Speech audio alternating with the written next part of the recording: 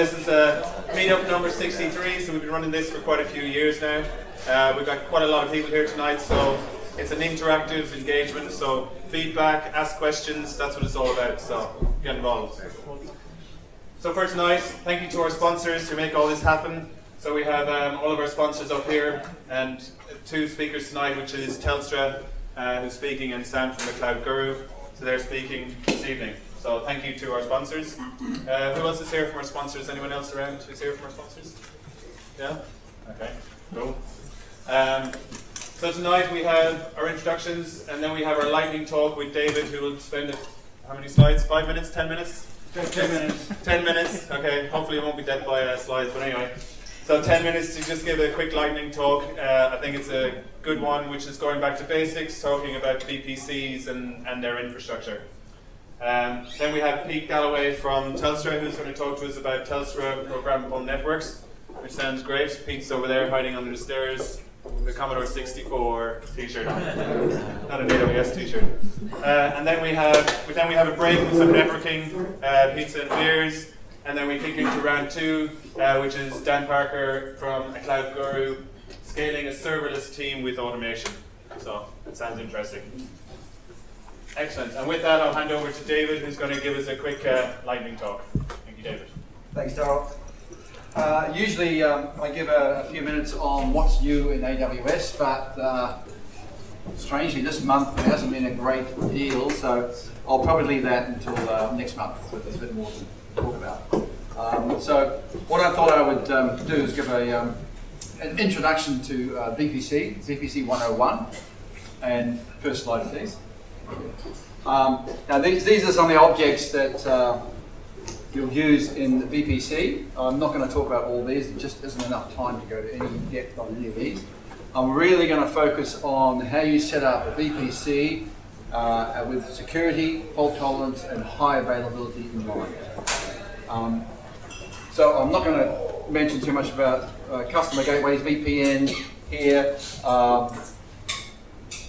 enhanced networking, elastic network interfaces. I'm really going to focus on setting up your subnets, your route tables, and your permissions. Okay. So, we see this quite a lot. We go into a customer site and they've got all their instances in a public network going out through a gateway, and all with public IP addresses, which is not particularly secure. So this is one of the reasons I thought I'd give a talk on VPC. We think it's obvious, but maybe it's not. When we go into a customer site, the first thing we will do is we'll install what we call foundation services, which is the VPC and how you're going to control ingress and egress out of your VPC. And once you get that right, then the rest is just well, it doesn't fall into place, but at least you've got somewhere nice and safe to put it. Also, if you're going to be studying for any of the certification courses, you will need to know VPC very thoroughly. It's a foundation for a lot of the solution architects. So it's 101, is that for very like pretty cats? What does VPC stand for?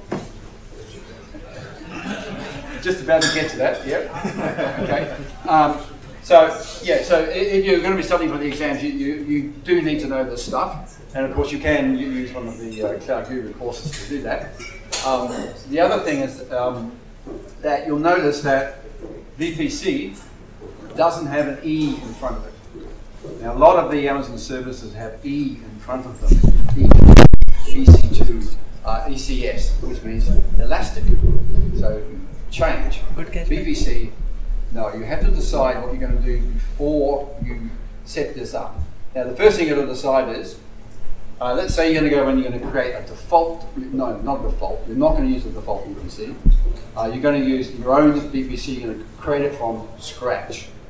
So you'll go in and what you'll get is your VPC. Now, the first thing you have to decide on is your CEDAR block. Now, this is important if you're going to use a connection to a off-site data center or back to the business. And if you want to use the IPsec VPC tunnel, you can't have your CEDAR blocks overlapping, because then you'll get problems. So you have to make that decision early on. Because once you decide on that seeder block, you're stuck with it. You can't change it. So when you create a custom VPC from the console, they do give you some little wizards to help you set up what particular types of subnets. But if you want to learn about VPC, I wouldn't go with that. I'd set everything up by hand. And what you will get is, you get your seeder block, you will get a router, and you will get a default route table. And I'm just going to whip through this. This one goes forward a bit. And you'll notice here, this will be your default route table when you create a new VPC. And you'll see that if your seeder block is 10.1.0.0/16, then the local target means that anything within that seeder block is able to, well, there's a path to everything else. You're not able to communicate with it yet, but there is a definite path of every other IP address in that seeder block, and that is by default. Let's go back. Go back. Yeah.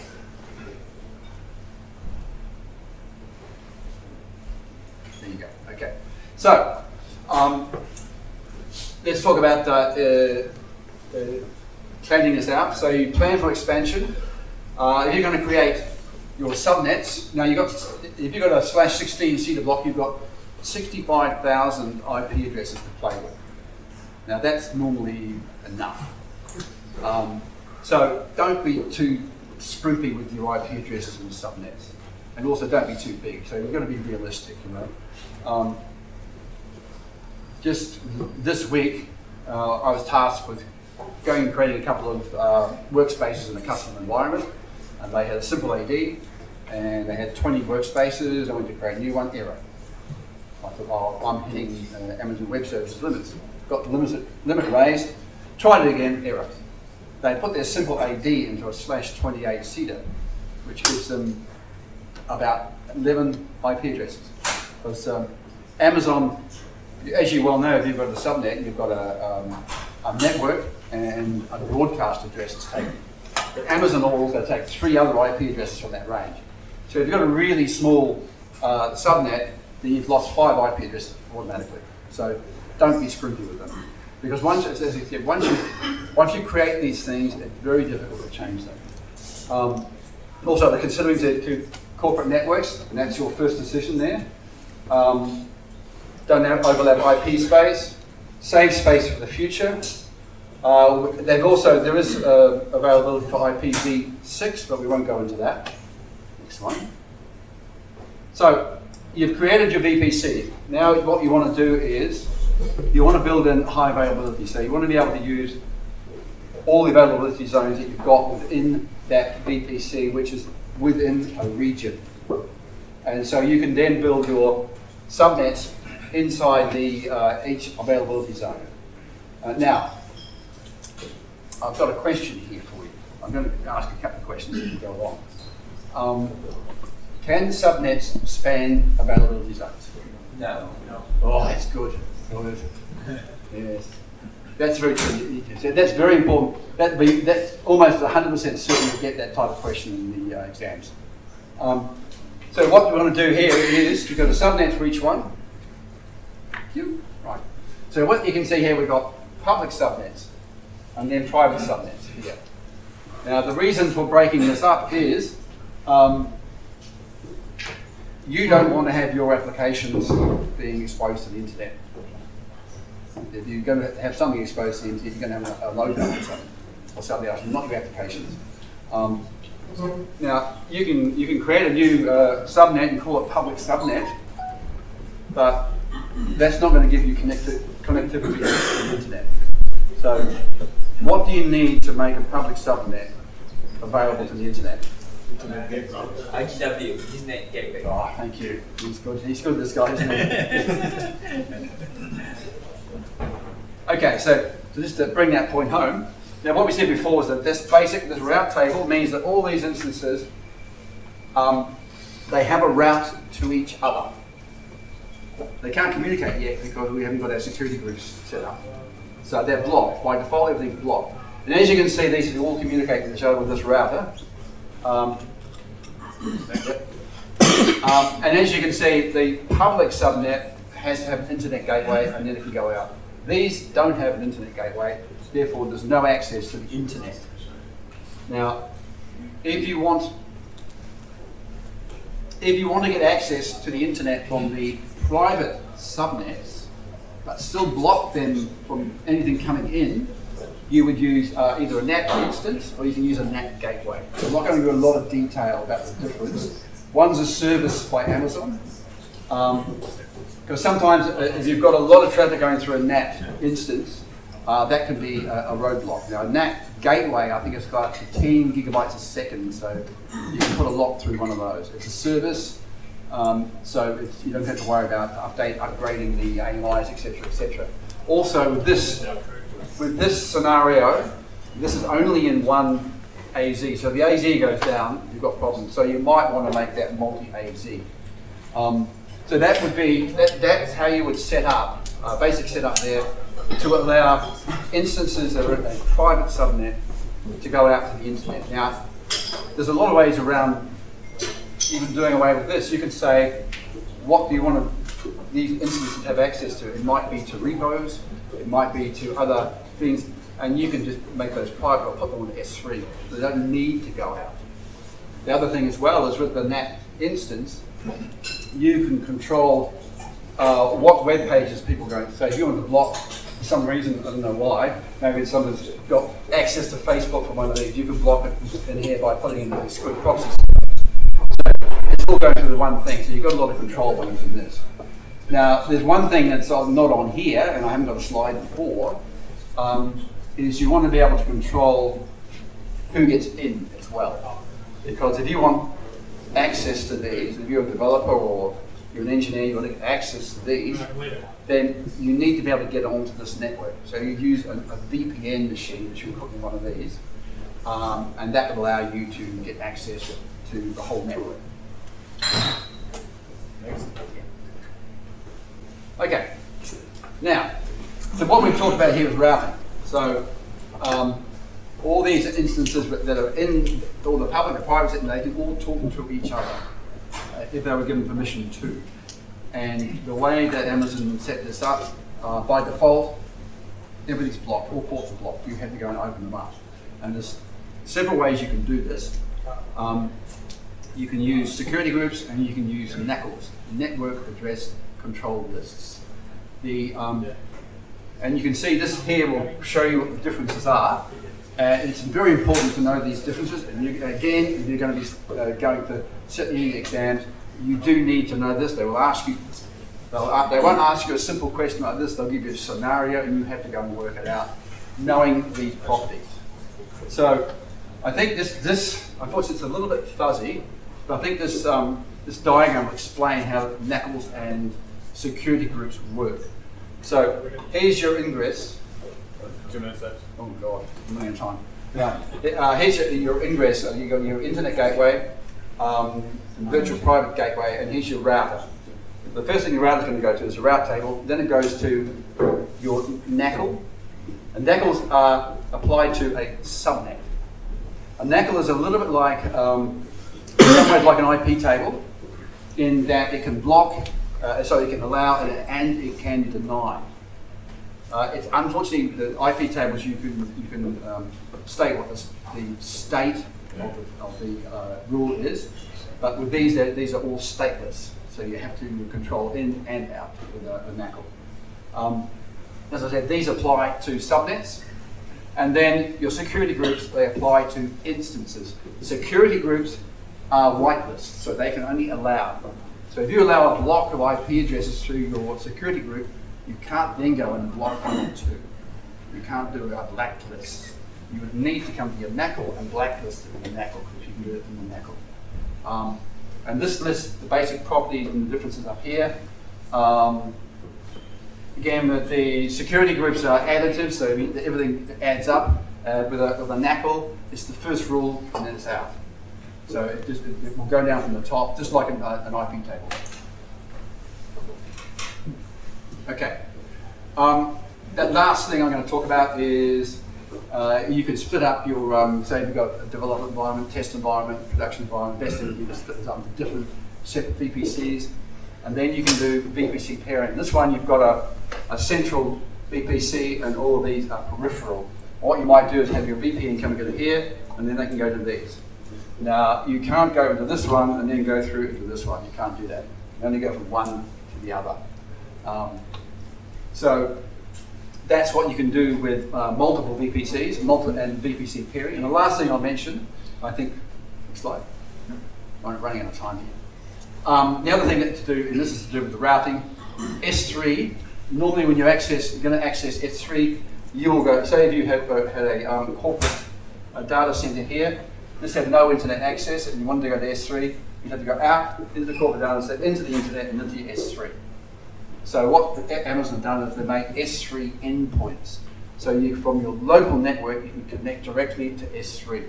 Now, the difference in speed is quite amazing. If you're transferring a WordPress website and all the content, you go out and do this rather than doing this. There's a huge reduction in speed. And of course, it costs you more money. So I think there's another slide left. No, that's not me. Anyway, so I'm running out of time. Anyone got any quick questions? Questions? Take a couple of questions. Just a quick one. Why would you want to have the seeders to overlap, like for a VPC? You can't overlap them. No, you can't. Oh, you would want No, you wouldn't. No, that's dangerous. Because then it doesn't know where to go. Yeah. Sorry, I should have made that clear, yes. Net instance versus net gateway? Sorry? Net instance versus net gateway? Yes. One's managed by Amazon? Yes. And one you do yourself. So in that instance, you do yourself. Yeah. So you'd set that up. So what we would do is have a CloudFormation script that sets all this up. So that's our foundation services. So it sets all up, all those networks, the subnets, and put in a NAT gateway and a VPN server. That would be the basics. Did you want to? Oh, just straighten your hair. Okay.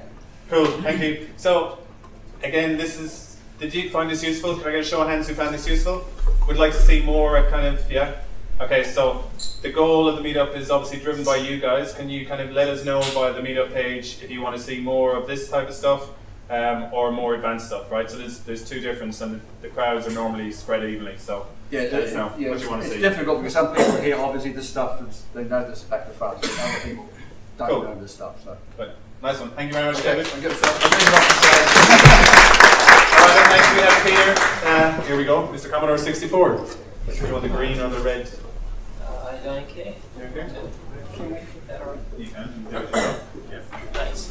Good evening. So every day, I think that's less and less me as I get older. Where's the No wireless technology. So as you can tell by my t-shirt, I'm a pretty old guy. If you don't know what this t-shirt means, don't come up and talk to me. So a little bit about myself. I've been at Telstra for about 20 months now.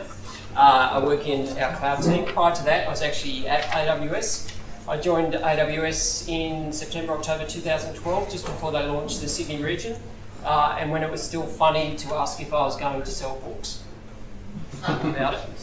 Prior to that, I had about 11 years at Cisco, so love my networks and love my cloud. This is the only slide out of the official deck. I went through the official deck, and it's it's modern business in a dynamic digital age needs an intelligent kind of network which intelligently adapts to your needs to allow you to thrive on. And I thought if I delivered that, you guys are all armed with empty beer bottles, and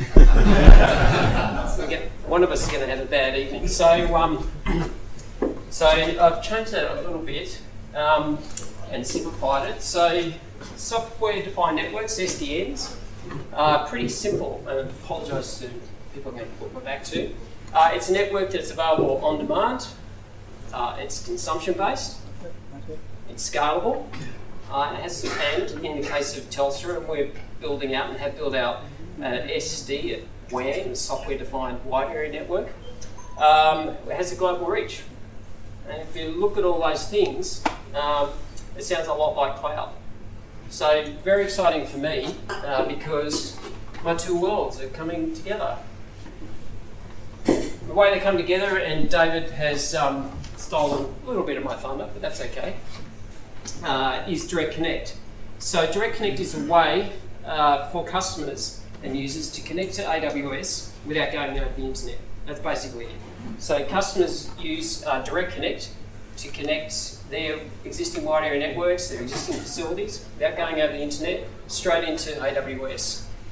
Networking into AWS is a fascinating topic, and you can spend hours on it. A couple of things you need to learn. So as David said, you can connect to a virtual private cloud, VPC. So this allows you to connect your existing facilities, resources, what have you, straight into a VPC. Doesn't go anywhere near the internet. Some of the AWS services, S3 was the biggest one, and about a year ago, AWS made this a lot easier. But you had to connect through what was called a public IP address into the public IP address space to access region services. So an AZ-based service such as EC2 can sit happily inside of a VPC, but something like S3 sat outside. So customers would have to get two connections into AWS, so they can connect to S3 and they can connect to their VPC. As I said, about 12 months ago, that's been fixed. It is something to, it is a bit of a gotcha though, if you're not going to use a VPC and you want to connect to some of these region-based services. For those of you who like to play with networking, so Direct Connect from the AWS perspective, they give you a port, and we're going to talk how that's changed a little bit. They'll give you a port, a 1 gig port or a 10 gig port, and you can have multiple connections. So on the single connection, you can have multiple connections. Why would you want to do that? You're going to have multiple VPCs. So multiple VPCs, might be production, might be marketing, whatever. You want to maintain separation. So Ethernet has a way of keeping that separate the whole way through, and that's called .1Q. Another trap for young players is that Direct Connect is a layer 3 service. So the way you connect into AWS, whether it's the public space or the private space, is through layer 3. It's IP, it's routing.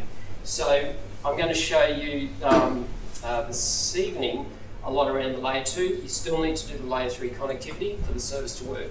If you just hook up the layer 2, you're not going to get a service, and you're going to be sad. So Telstra Programmable Networks, that's our software-defined WAN, our SD-WAN. Pretty simple. I've got 5 key concepts on the screen. One of them is the internet. I think that's covered. So the 4 others are POPs, and for those of you with a network background, that's not a new term. So that's a point of presence. So that's a point on the Telstra network that you're connected into. Exchanges, so we call them, you might see them referred to as exchange partners. They're third-party providers of services that are connected to the Telstra Programmable network.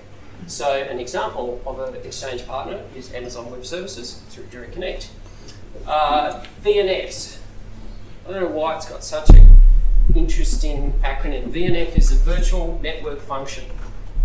You can think of it as a virtual appliance. So a VNF could be a virtual router, could be a virtual firewall, it could be a virtual load balancer, be a virtual WAN accelerator.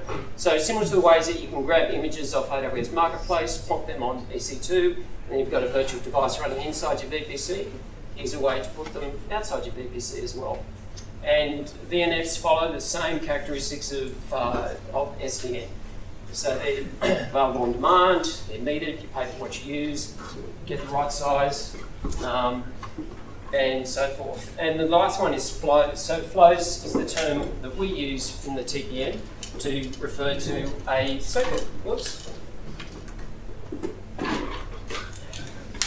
I need a Madonna bike. So that's the screen. So when you log in, that's what you get to see. So that's my topology, which has nothing in it. So exchange partners. So as I said, Amazon's an exchange partner, so I go in, I set up an Amazon as a point that I want to put into my topology. Get out of the way. So I select the region I want to connect to, the location. So within Sydney, there are 2 gateways. One's at Equinix, SY3, the other one's at Global Switch. There's a third one in Melbourne. It's not currently connected, but will be. I select the bandwidth, and I'll talk more about that later. And then I put in my customer account ID. Now, this is the AWS console. So one of the things to be aware of is that when we're setting up a connection into your AWS account, you need to authorize that connection. So the excuse me, Direct Connect is a metered service, just like pretty much all AWS services. And so from a security perspective and a billing perspective, you need to give the okay for that. What is a bit of a trick is that you don't get a notification that there's a connection waiting for you to accept. Okay, so you need to log on to the console or use the CLI, have a look to see if the connection's there before you can accept it. Come back, I put in my point of presence. I now add that as an excuse me, as a point that I want to connect to. Oh, excuse me. Here's the parameters that I can play with. So I can give it a name, I can set the bandwidth, I can set the latency. So this, as I said, this is a software-defined WAN. So if you're providing, if you've got connectivity, say from Sydney to somewhere in Asia, you might be, depending on what the application running across that, latency may or may not be a factor that you want to consider. I set the duration, so we start at 1 hour and then go up to a number of years. And then what I want to happen at the end of that term, I put the connection in and away we go. So I've actually got that as a video.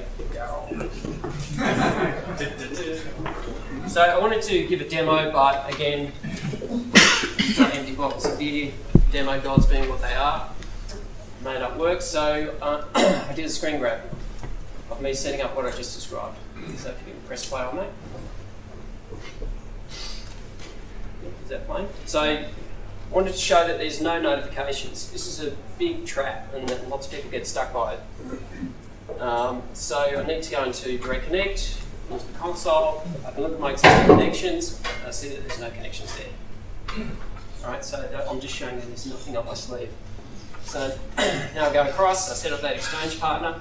So it's going to come up with a menu. So these are the exchange partners we work with. Amazon's the one we're interested in. We also work with Equinix, work with Avon VX.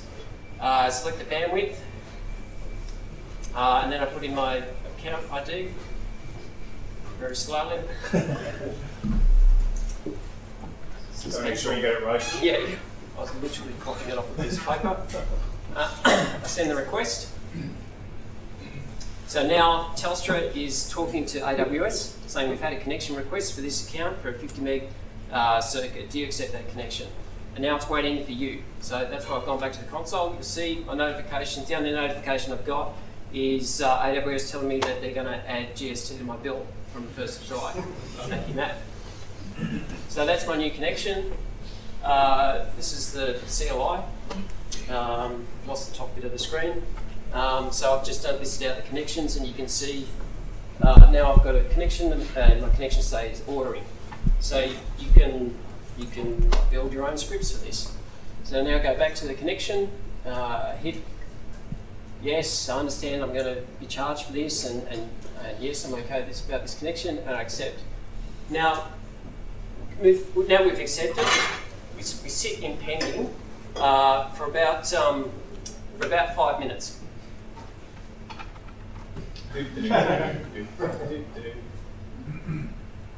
No, I'm just kidding, I deleted that bit.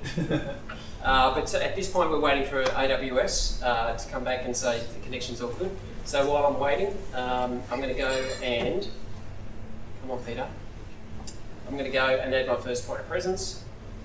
So that's, so maybe I've got some gear in a data center that's lit on the TPN. So I go and add an item, go down to my menu. I want to, you can see on the menu I've got my points of presence, global exchange or the VNF marketplace, going to a data center, add that connection, and I can change the name of it, or I can move it around. Could change the name, didn't. So now, so this is a physical data center that you're connecting to? Yes, that's right. So now I've got some magic hopefully happening. We've got to fast forward about 4 or 5, yeah, I'm refreshing, so I'm waiting. around 4 minutes, 50 seconds later. I've done it a few times, around about 5 minutes. I don't know what Amazon's doing, but I know if it takes them 5 minutes, it must be very hard and very important. So now we're back, the connection's available. So basically you're just putting the glue between your AWS VPC and your physical data center. Not quite, not there yet. So now, as you can see, we've got the connection, AWS has gone, yep, we've got this connection. Now we're going to add the glue to the Direct Connect gateway. So now I go to AWS, I put that endpoint in Equinix. That's my endpoint with a rather hideous name. Select done, and now that puts in my topology. I'm going to drag it around because I like things to line up and look nice. I can change the name to something that's a bit more human friendly. Still a slow typer. PG, that means. PG tips.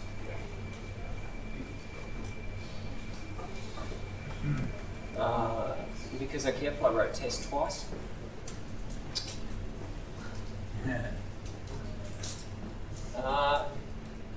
And that's it, I've made my connection. So here's where I get to enter those parameters. So I can put in a nice friendly name, a description, so others can see it. What I didn't call out is the VLAN. So the VLAN at the AWS end is specified by AWS. But at my end, which is where it's going to connect into my network, I can pick whatever VLAN that I wish that I'm not currently using.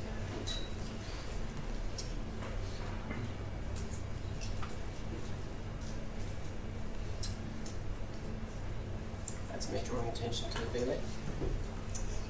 So I can specify hours, days, weeks, and I can specify the renewal option. So I put it to auto disconnect. So what's going to happen at the end of that 1 hour, which is the minimum period, it will just drop the connection.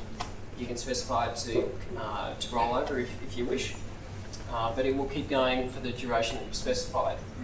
And for the canny viewers, you would have seen that the total contract value would have changed as we've changed some of those parameters. So I've taken the speed from 1 megabits per second up to 10 gigabits per second. And obviously the rate goes up depending on that, the latency and the contract duration. So the more you commit to, the lower the rate. And the billing account, that's the total billing account. Yes, that's right. So now I've hit deploy, and now it's going away to build that network, or that network connection. So the SLA on this is 10 minutes. I'm not going to make you wait for 10 minutes. But it does take a minute or so. So I just want to talk about the bandwidth. So you would have seen the bandwidth options with 50, 100, 234, 500. So we use a service from AWS called Hosted Interconnect, and that's a way for their partners, such as Telstra, to be able to provide these network connectivity services. So it's nailed up, 50. I don't have to put 50 on my side, you saw I put 1 megabits per second, but within that, on the AWS port, it's in those increments I just listed out. There's a cost for each of those. I think the 50 megabits per second starts at 3 cents an hour. So not that much, and then it goes up nearly to 30 cents an hour for the 500 megabits per second connection.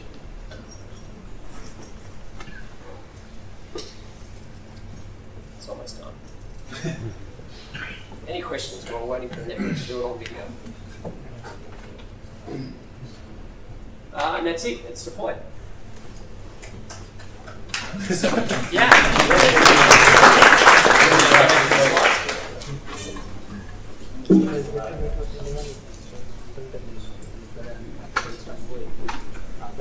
So the only bit I had to speed up was the AWS bit, not that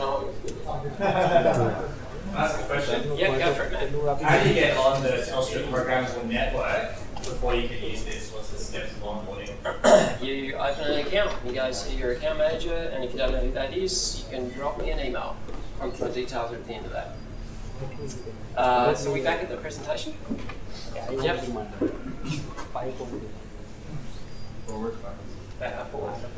Forwards. So these are the exchange partners, you would have seen them come up. So if you're on the TPM, we can get you to any of these people. As you can see, the only public cloud provider that we're working with at the moment is Amazon. Matt, they wanted others, but I fought them the whole way. It's only Amazon. Also, one thing that I'm really excited about is that the exchange partner, if you like, is NextIP. So why I'm excited about this is because a lot of customers use Telstra's IPVPN service, NextIP, and has great connectivity. So you don't have to be in a data center. If you're just on the NextIP network, you can connect to TPN and we can get you to any of these places. It's not just Sydney or Australia as well. So the TPN, which is built off the back of PACnet, which is a company that joined Telstra about 2 years ago. So we reach right across the globe. A lot of happening inside of Asia, North America, and the UK as well. And we spoke about the VNF, so we have a VNF marketplace. So the vendors that we have available are listed behind me. So for instance, Cisco, you can have a virtual Cisco router.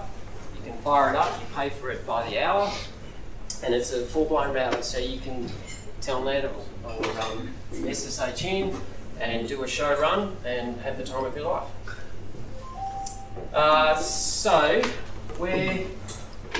So how customers are using this and where I think they might be able to use it. So you can see you can connect into AWS.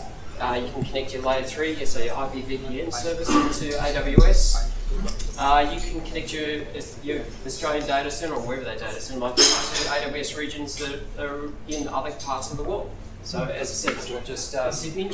One I'm interested in is cloud trunking, which is the term I've just invented, and I'm going to trademark that.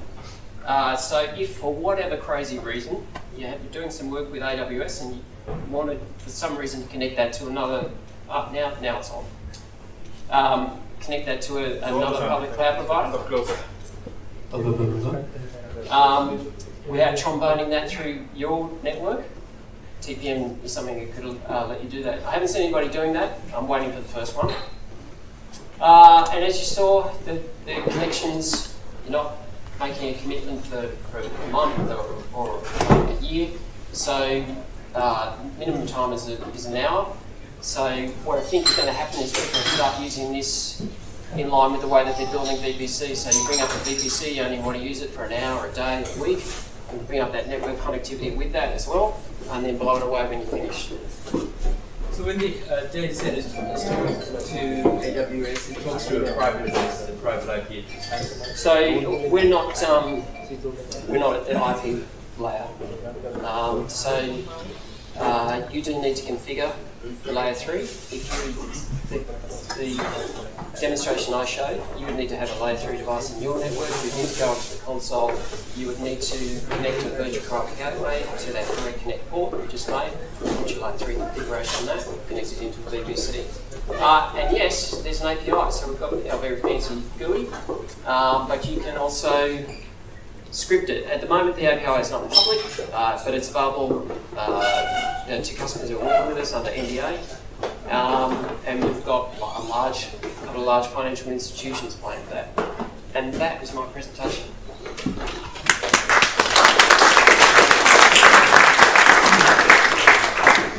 Question?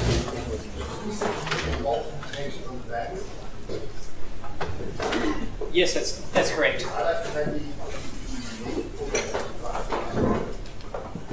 So from the short answer is yes, right?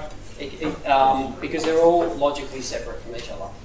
So you can have this connection goes to this account, this connection goes to this account, and then within that account you connect to the VPC. Any other questions? No questions? All understand it? Makes a lot of sense? You said the thing about the program going through another provider. You kind of like interrupted with the other random stuff in between explaining that. Random stuff? Yeah. So you mean just like the sentence. What you might have to do today is bring all that traffic back right into the heart of your network and then route it out. So that's trombone. So you bring it in as IP traffic and then you're routing it back out to another provider. So what this might allow you to do is build a direct connection from cloud provider A to cloud provider B.